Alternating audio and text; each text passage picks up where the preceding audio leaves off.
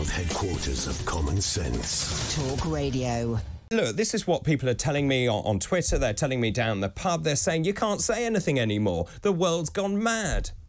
Yes, everyone is scared of being cancelled. I can't I can't count how many times I have people telling me, oh, I'm so glad you say the things that you say because I wouldn't be able to get away with it. And I just think, you know, how can you be neutered in your own country? That's horrible. That's a horrible feeling to feel like, you know, things are on the line because of someone disagreeing with your opinion. It's ridiculous. Well, of course it's ridiculous. But the thing is, I do get the sense that, you know, we, and particularly for those people who work in businesses, in big corporations, you can't actually say anything because someone, somewhere, will take offence. Now, surely what we should be doing is having differing opinions, differing points of view, and agreeing to differ. And surely then you discuss it, because actually when you bring something out into the open, you remove all prejudice and stigma, don't you? Exactly. And I think what most people need is just to understand the opposing viewpoint. They don't necessarily have to agree with it. But I think what sparks the tension and what keeps people afraid is the fact that most people are not really trying to understand them, especially the ones that are trying to get them cancelled. So if you have a space for open dialogue, that takes away the stigma and the negativity surrounding people that just have opposing views to you. And I think that's really important. And I think that's definitely the environment that we need to start generating, because imagine if our children are growing up in a generation where they can't say what they think. It's a, you know, slippery slope from here. Well, it certainly is. Where did it all go wrong, do you think? Can you actually pinpoint it to anything in particular? Because certainly things have changed in my lifetime. We used to be far more, well, controversial, but certainly we were far more straight talking than we are now. I think I noticed when it got really bad when businesses started to get involved. Yes. I think that's when I noticed, because I used to think about it. Was it when celebrities started ranting on Twitter about how much they hated Trump? But you can ignore celebrities, right? But you can't ignore businesses, you know, taking jobs away from people because there's a bunch of loud activists on Twitter that don't agree with them, right? Or the fact that I'm getting emails from Ben & Jerry's about Black Lives Matter, or the fact that an ice cream company is yelling at my home secretary on Twitter. I mean, that's when we really descended into lunacy, when businesses forgot that their bottom line is about profits and not trying to lecture to the public about what they think is the next, you know, social justice crisis or whatever. Well, absolutely. I think this was summed up for me when there was a brilliant piece done by a journalist where he went up and stalked various politicians and asked them what the definition of a man was, or whether women could have a penis. And it was just fantastic, watching these politicians squirming and not being able to answer the question. What on earth has gone wrong with the political class? I cannot believe, because I was actually looking at the statistics of this, because I was like, what is actually the prevalence of transgenderism in society, and, you know, basically these discussions that are creating this kind of fear around actually being able to define what a man or woman is. And I think 0.6%. And I just thought, so 0.6% of a population is making our politicians so scared that they're willing to lie, because they don't actually not know what a woman is, right? Keir Starmer has a wife. He most certainly knows what a woman is. Well, you would hope so. Well, I'm sorry, but, you know, a lot of politicians have wives and children. I'm pretty sure they know how basic biology works. They know what a woman is, but they're willing to lie because they're scared. That's what worries me, is the lack of integrity there. We all know what a woman is. We don't need to ask them. We don't need this sort of gotcha moment with politicians. I'm more concerned of why they're so willing to lie. Because they're not hiding from it. They're actually lying. They're actively lying. They're actively lying to court votes. You're right. So what they want to do is to ensure that they don't alienate any section of society. But by doing that, they actually alienate everyone. Yes, because it's completely absurd. How can you try and govern a country when you can't define what half of the country is? It's a very good point. What exactly are you trying to lead? Well, it's a very good point. Well, let's look at a couple of stories that are in the press at the moment. And today, obviously, the EHRC, this is the Equalities and Human Rights Commission, have decreed that transgender women can be lawfully excluded from female-only places. Now, I've spent a long time thinking about this, and you know, obviously thinking about what constitutes a biological male, a biological female. If you do have go through a change and you change sex, then clearly there are anatomical differences that you can see and perceive. And of course, the problem with this, and it seemed I thought it was all right what the government had said, or the EHRC had said, but then everyone's been kicking off on Twitter. They've been kicking off on various shows, including Talk Radio, all day today about it. And the fact is, equality and diversity groups have said this is transphobic. Surely we should allow women to have safe spaces in hospital you know, when you're in a hospital gown, you hardly look flattering at the best of times. Clearly, what we need, well, you don't, I can assure you. You normally have your bottom sticking out.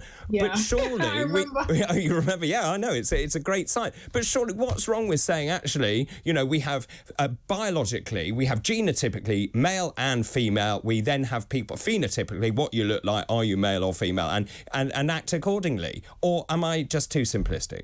I think the word transphobia has now almost become synonymous with common sense, which is like, I feel like I'm at this point, I'm wearing it as a badge of honor. Like, I've been called a TERF, and now I say I'm the mayor of Turfistan, because I cannot believe, and this is the thing. Could you explain that, TERF?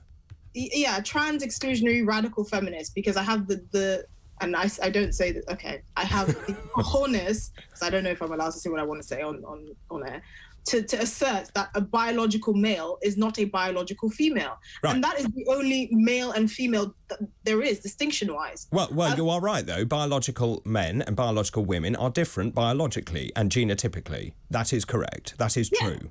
But the issue here is this idea that even if you transition, whatever that means, you are now fully the opposite sex you identify as. Look, I have no problem with people identifying however they wish. But the reality on the ground, especially in sports, especially in women's spaces, is there is a binary which exists for a reason, and we should respect that, because we cannot make half of the population feel uncomfortable for the sake of 0.6 of the population that are choosing to live in a particular way. I don't even like the language around it. Like, now we're being called cis women because now we've been given a label to try and differ us from trans women, when it's really just women, right? Women and trans. I don't even like that. It infuriates me. Well, and also you have to have your pronoun on the end of your email now, don't you? I didn't even know what to put. Oh, yeah, mine didn't go down to her. I said Her Highness. People that had some strong words for me. I'm sure they did. But also, surely, there's another thing going on here, which is that, you know, the decision from the EHRC is one thing, and therefore it's a legal duty to comply. And yet we're seeing hospital trusts actually sending out emails saying you should defy this ruling. What is going on in our systems in terms of public health provision?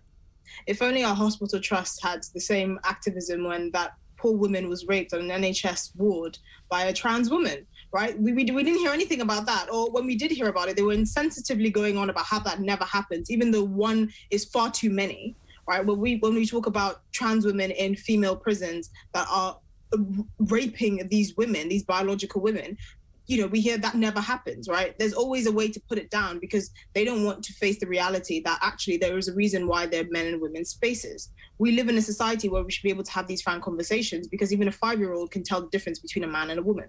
So should we move on to Disney now? I've always loved Disney films. I think they're wonderful. Children absolutely adore them. What is Disney? What is going on in the world of Disney? Well, Disney has also lost its mind. I mean, well put. I mean, American politics is always more sort of polarizing, so I do sort of make room for that. But ever since the Parental Rights and Education Act came out in Florida, you have these Democrats and these celebrities saying gay, gay, gay, gay, gay, even though the bill doesn't even mention the word gay. And now we have leaked clips of the Disney CEO saying they're aiming, well, it's not even just leaked clips, they're actually saying they're aiming to make 50% of their content sort of queer leaning. And I just think, but that's for what? 4.5% of your population, because that's the percentage of the population that identify as LGBT plus, right? So it's full on. I mean, you can make the argument that it's full on grooming, because even statistically, it doesn't even make sense. Why are you pushing this when it doesn't even make sense proportionally for your population, right? If only 4.5% of the population identifies as this sexuality or whatever, why are you making half of your content, which is supposed to target children, prepubescent children that have nothing to do with gender identity or sexuality? Why are you doing this? It's full-on grooming. Well, Disney's head of content says Generation Z, or Z, is 30 to 40% queerer than previous generations, and therefore it's a business decision to target them. Well, I mean, unfortunately for them, they're going to see the results of their actions, because many parents are absolutely going to let their children, you know, have anything to do with Disney. I know that the Disney Plus has lost, I think, 350,000 subscriptions in the last week or so. So, you know, the backlash is coming, because when you target the home, something as intimate as parents and their children, there is fierce backlash, and that's something that they can't avoid. And it's pretty sad because I grew up on Disney. I love Disney. I've seen basically every film. I can sing all the songs, but this is just absurd and there's really no need for it. It's just full-on grooming. Well, can I just then finish off by talking about the fact that schools, there's this headline saying schools should focus on factual information about historical figures and teach the empire in a balanced manner. This is Ofsted Amanda Spielman, who basically said, essentially, we need to start talking about history based in its historical context and stop jumping to conclusions. And clearly you must have very strong opinions about this.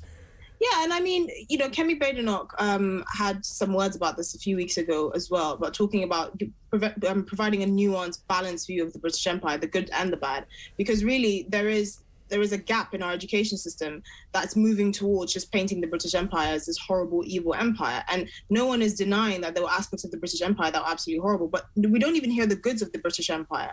And this constant, you know, self-denigration is actually affecting, you know, young people's view of this country and their pride in feeling British. I know there was a YouGov survey that said, I think about only less than 30% of young adults under the age of 30 feel proud to be British. And that number is more than double when you look at people 60 and over. And that's a shame because there's so much to be proud of being British, and there's so many people that would actually leave their native countries to come here, which actually says something about this country. And the fact that students aren't learning that, they don't feel any connection to this country, they're not learning a nuanced view of British history, is a huge problem. And these are the future generations that are going to be teaching future generations. You know, how are they going to feel? Are they going to rename Britain to Brit-No?